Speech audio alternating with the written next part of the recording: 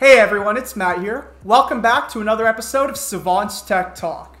Social media has become an essential part of our lives, and amongst the most successful social media platforms is Facebook.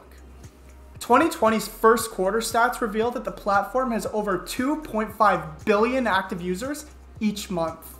Today, I'm going to share how you can get started building an app like Facebook, from the planning to the minimum viable product, the important features, choosing between Android or iOS, the app's mockup, wireframe, and prototype, as well as the app's backend, the app's frontend, and the dashboard. As always, if you have any questions or comments as you watch this video, feel free to leave them in the comments down below. Don't forget to hit that like button if you enjoy this video, and subscribe to this channel for more videos like this. If you have an idea that you think will revolutionize the social media industry, then now is the time to build it. In this video, we'll discuss the crucial steps to bring your app idea to a reality. Now let's start with planning. You need to have a plan before you start the project. Instead of just hiring developers right away, which is quite expensive, start with the basics, do your homework. Finalize the design, list the features, create sketches, and if possible, get feedback from potential users. Be sure of what you want before approaching the programmers and developers, and this will save you time and money. Once you've completed that, you can start building the minimum viable product. Now, you don't want to spend too much time on the minimum viable product. You should probably set a target of having the MVP ready within 3 months. And while this may not seem like enough time, you want to get it up with the core features, because unless you collect the feedback from your users, you won't understand which features are really essential to them and which features you should probably be letting go of. There are thousands of apps that get launched each day, so you will have to offer a tested app for it to really stand any chance of being successful. Now let's have a look at some of the must-have features if you're building an app like Facebook. Now, of course, you're going to need a user interface. The focus should be enhanced usability with a simple and elegant design. You'll also need a feed. In fact, this is the most basic feature in all the social media apps.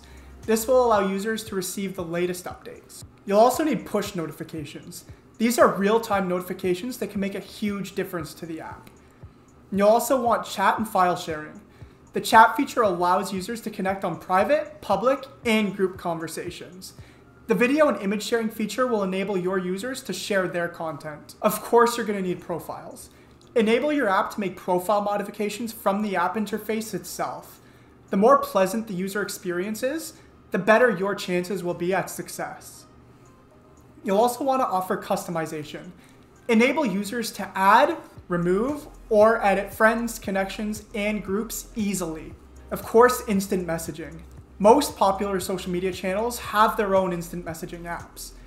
This feature is sure to increase your popularity, and while you're at it, also include file sharing features. Other basic features include user management, security, geolocation, a web portal for your app management, in-app communication, data source integration, as well as payment system integration.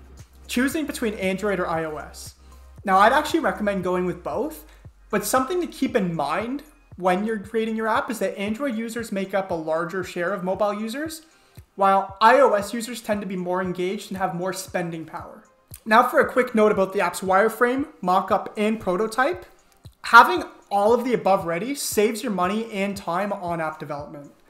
You can change the design, which is faster than coding, and you will get more time to fine-tune the functions. Now let's look at the app's backend. Here's where it's time to start coding.